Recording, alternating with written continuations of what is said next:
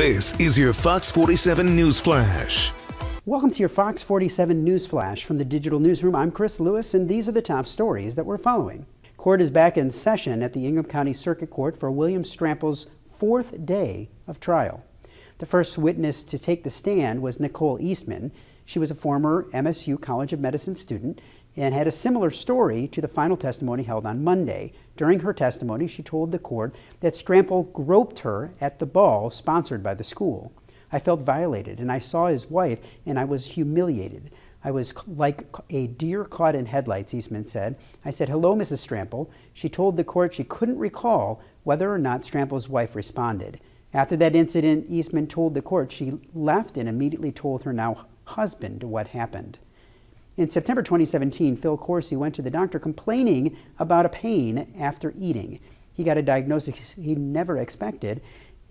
"I had a large lymphoma that had become cancerous," Phil said. His days became filled with doctor's appointments and chemotherapy treatments. Phil had no family history of cancer and lived a healthy, active lifestyle. He and his wife, Kim Corsi, say the diagnosis didn't make any sense. Then he heard that there was an alleged link between Roundup's weed killer chemical glyphosate and non-Hodgkin's lymphoma. Juries, after looking at evidence, had delivered multi-billion-dollar verdicts to several cancer victims. There's no warning labels on it, and the chemicals have been linked to B-cell lymphoma, and it is still in that product, Kim said. Phil says that for decades he used Roundup multiple times a week on weeds in his yard and his neighbor's yard. There should be some kind of warning on this so folks aren't going through the same thing, Phil said. We wouldn't use it if we would have known.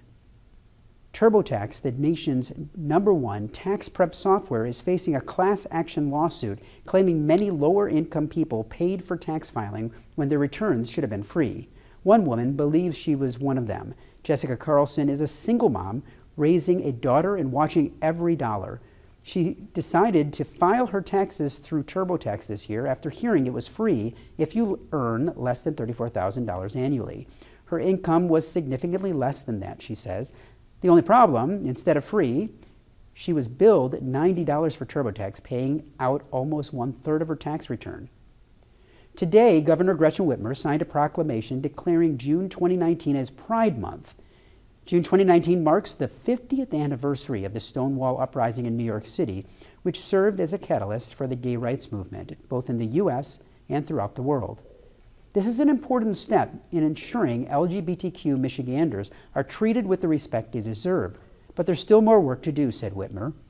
We must all press forward to ensure Michigan steps up to the forefront in advancing civil rights for LGBTQ individuals. Learn more about all of these and all Mid-Michigan's breaking news on fox47news.com.